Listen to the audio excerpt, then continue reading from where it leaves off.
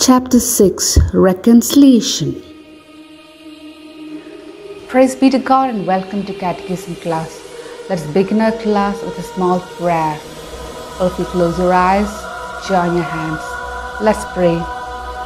Dear God, who forgives the repentant sinners, help us to repent our sins and confess them and return to you. We ask this through Christ our Lord. Amen. So my dear children, we are learning about the sacrament of reconciliation. We met Zacchaeus, how happy he was after meeting Jesus. And we also saw that person, how happy he was after confession. So to make a good confession, we need certain points. So what are the requisites of a good confession? Okay, first one, recollect the sins committed. Second one, repent them sincerely. Third one, resolve not to repeat the sins. Fourth one, tell the priest all sins, especially the grave ones. Fifth one, do the penance the priest gives. Okay, the different stages in the sacrament of reconciliation are examination of conscience and repentance for the sins committed. Okay. Pray the prayer for confession.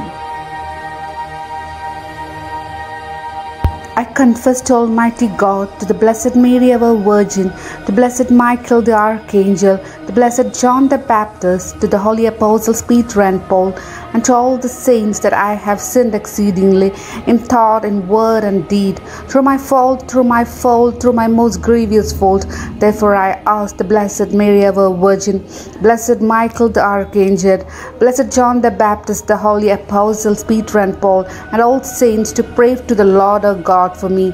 May Almighty God have mercy on me, forgive me my sins, and bring me to everlasting life. Amen. After praying, approach the confessor and confess your sins.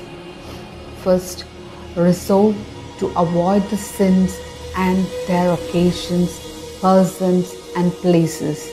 Secondly, after receiving absolution, make the act of contrition. Oh my God, I am heartily sorry for having offended thee, and I detest all my sins because of thy just punishment, but most of all because I have offended you, my God, who is all good and deserving of all my love. I firmly resolve with the help of thy grace to sin no more and to avoid the near occasion of sin. Amen. Then fulfill the penance given by the priest and give thanks to God for having given you the grace and peace. Atone for the sins by prayer, works of mercy, and sacrifices. Reconcile with all. Contrition are of two kinds: perfect contrition and imperfect contrition. A perfect contrition is that which fills us with sorrow and hatred for sin, because it offends God, who is infinitely good in himself and worthy of all love. Imperfect contrition is that by which we hate what offends God, because by it we lose heaven and deserve hell, or because sin is so hateful. But we should always endeavor to have a perfect contrition. Perfect contrition. When we become aware of our sins, we may have various reactions. We may remain indifferent or repent out of fear of God's justice. But the ideal response is to turn to God with love and to have true sorrow as a result of that love. If we have a burning love for God, we will become attentive to even the smallest sin we carry. And every sin we see, we will desire to be rid of. This burning love brings us to an act of perfect contrition, by which our love of God purifies the smallest speck of sin on our souls. Do you see your sin? If so, how do you react to it? The way you react to your sin is a good measure of your love of God and your trust in His divine mercy.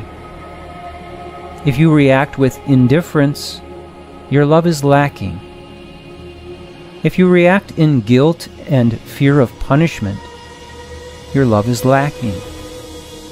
But if you react with trust in God and total abandonment to His divine mercy, then the love you have in your life will become the source of even more mercy poured upon you.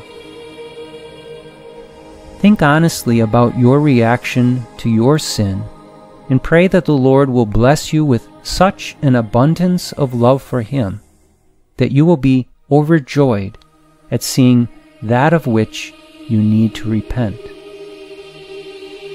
Let us pray. Lord, give me such a perfect love for you that I become aware of every sin in my soul that displeases you. As I see my sins, even the smallest of sins, give me the grace to run to you in trust so that your mercy will purify me and make me holy. I love you, my dear Lord. Help me to love you more. Jesus, I trust in you. As you all know, sin makes us impure. By getting absolved from sin, we become pure and grow in love of God. God forgives us, so we too have to forgive others. Jesus gave authority to apostles to forgive sins. Bishops are the successors of apostles. Priests authorized by bishops alone have the authority to forgive sins. Therefore, sins ought to be confessed to the priest only. The priest forgives sins in the name of the Father and of the Son and of the Holy Spirit. Thus we get reconciled to God, to church, community, and ourselves. In the sacrament of reconciliation, repentance for sin is most important. The person who dies in serious sin without repenting deprives himself or herself eternal life.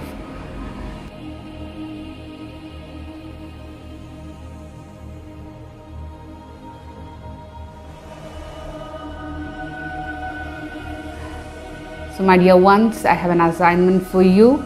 You have to find from the Holy Bible the persons who gave up their sinful ways and took the path of salvation.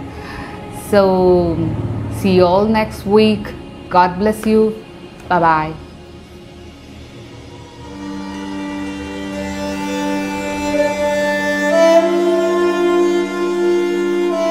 You have heard that it hath been said, an eye for an eye, and a tooth for a tooth. But I say unto you that ye resist not evil.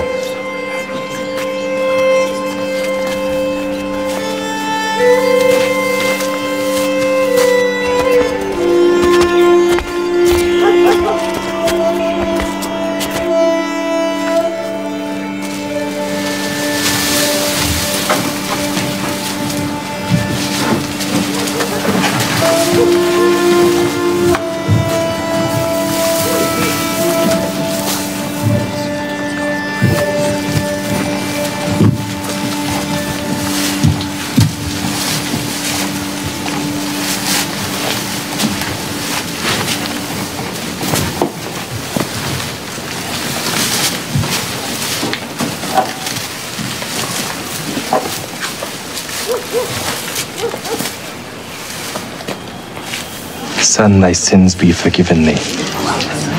Why does this man thus speak blasphemies? Who can forgive sins but God only? Why reason ye these things in your hearts? Whether is it easier to say to the sick of the palsy, thy sins be forgiven thee, or to say, arise, and take up thy bed and walk?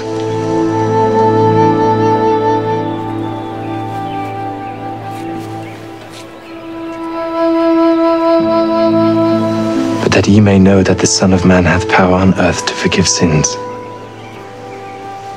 I say unto thee, arise, and take up thy bed, and go thy way into thine house.